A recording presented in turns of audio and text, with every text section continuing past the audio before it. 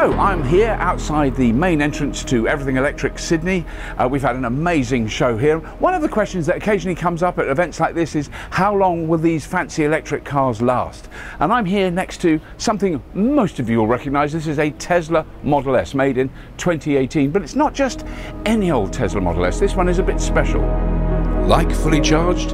You'll love our fun-packed Everything Electric Expos around the world. Come and join us in Harrogate, Farnborough and Vancouver.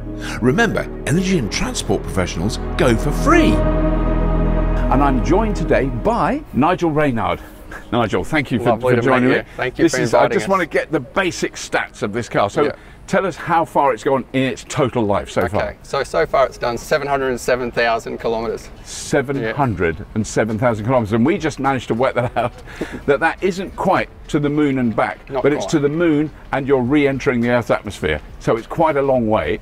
And now one of the questions is always about the batteries. And so is this the original battery that the car came with when you got it? Luckily it's not. So it has an 8-year infinite kilometre warranty, which I'm certainly testing out. You did definitely test that. And so I was hoping that I wouldn't get to 8 years and 2 months and the battery would fail, but what actually happened is I had an error code on the battery at 666,000 kilometres. So the original battery did 600, I've got to underline this, forgive me, 666,000 kilometres, which is about 500,000 miles. Yeah, I was roughly actually coming back from Brisbane with a client and it hit 666,666, so even sixes. That is slightly worrying in a way. Yeah, and I had an error message, and so the error message was indicating reduced charging ability. And so I checked. So the battery, the car didn't stop, didn't break down, it was still working. No, what was happening with the battery is I was getting reduced power at very low kilometres. So when I was around 40, 50 kilometres, it was indicating like there was something wrong with the cells. Right. So when I checked that in with service,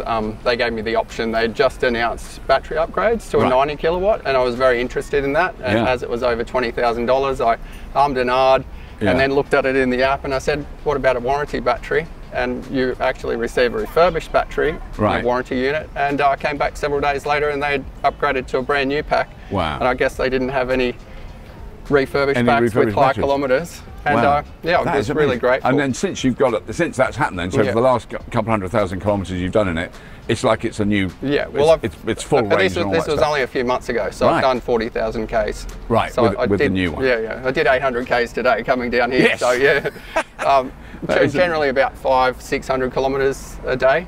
Right. Yeah. So wow. So then, what the intriguing things with that then is, what's your regular charging pattern? Are you using? Not following anything really in particular. We have free energy during the middle of the day at our home, so we have a couple of Model Ys, and so we generally try and use the one car that's full in the morning, have a car on the free charging, and then we do swapping of cars. And when you say free charging, it's presumably your own solar that's doing this? It's actually with Origin. They have a 360 plan, so if you have an EV registered at the address, you can have free. So from 10 AM to 3 PM every day, we have 2 fast chargers and we just swap cars. And then you get a clean car rather than picking people up in a car that you quickly have to wipe over.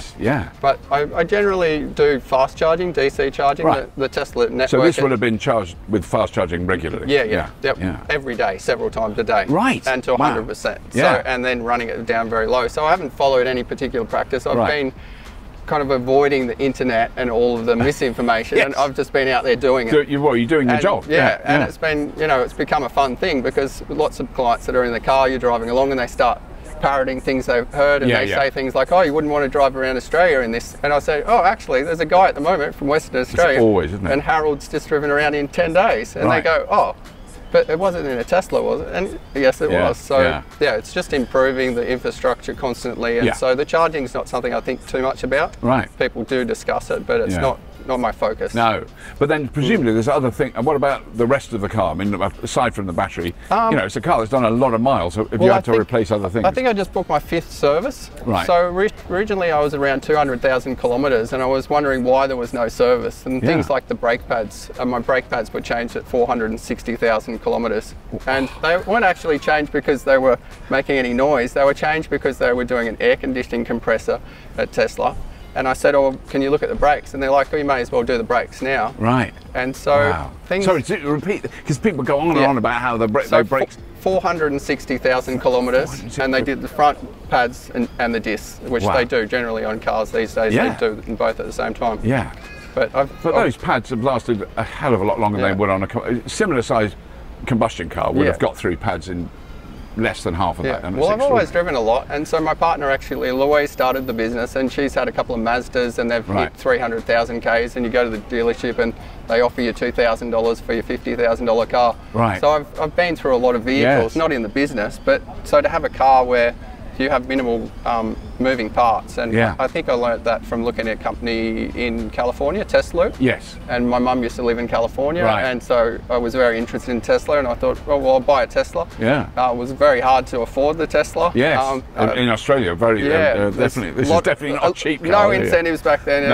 A lot of luxury car tax and stamp duty and all of that, but it's paid off. And the most rewarding thing about driving people in the car is the conversations, because you don't want to come across and say, oh, your nice Mercedes or your vehicle that they love is a bad choice, but you just want to say this car has minimal moving parts. Yeah. This is my experience, and there's charging here, and most of the people that get them charge them at home. So the whole conversations that I hear daily are not my experience. Yes. And I'm doing these insane kilometres each week. It's incredible. It's incredible. So, oh well, thank you so much for driving it down and bringing it here today. It's such a thank you. It's such a you don't have to argue about it. It's just this is a car. This is how far it's done.